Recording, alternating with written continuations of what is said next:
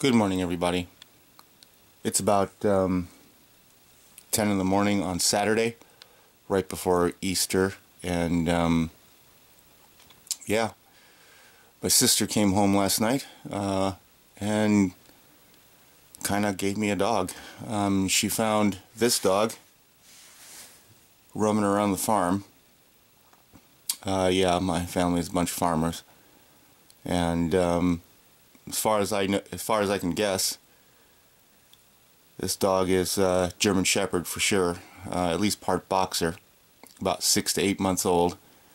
Last night, when she came, this dog was covered in fleas, filthy. So I gave her a bath. Tried to give her something to eat, but she threw up all over my room. And she is just thin as a rail, guys. I mean, you can see every bone in her body when she moves. And, you know, it's one of those deals where you can't say no. So I'm going to, over the next couple weeks, just kind of nurse her back to health and try to find a home for her. Because I'll tell you, this dog, she's not fully grown. There's no way. When she's fully grown, she's going to be large, in charge, and powerful. And yeah.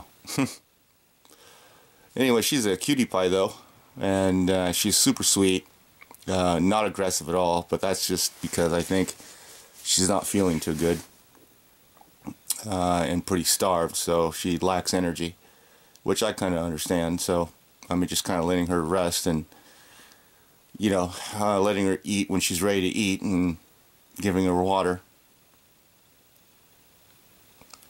And yeah, so anybody out there at YouTube land, if you want a nice, powerful dog, you know, I got one for adoption in a couple of weeks when she's back to health. I have to take her to the vet on Monday and make sure she's healthy.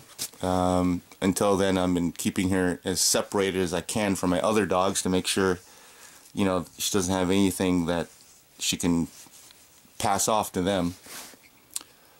So yeah, I hope you're having a good day. My day is okay, I guess. And yeah, I'll see you later. Okay, so it's Monday, and I've given the dog a name. And she is now called Zira. And the reason why I named her Zira, because I don't know anything about her, don't know where she came from, don't know anything. She was found by the freeway, really. So I thought of the word zero, because zero is nothing. So I decided just to feminize it, put an A at the end, call her Zira. So that's what she is now, Zira. She responds to it. This morning, we went outside for a run around, and you know, she's pretty active, at least a lot more active than she was when I first saw her, and gets along with the other dogs pretty good. So that's a look up. She's still absolutely just pencil thin, but she has been eating little by little. One thing you don't do to a starving dog is overfeed them, because they'll just get sick. And she got sick again. And threw up all over my floor the other night. But yeah, she's just kind of snoring away.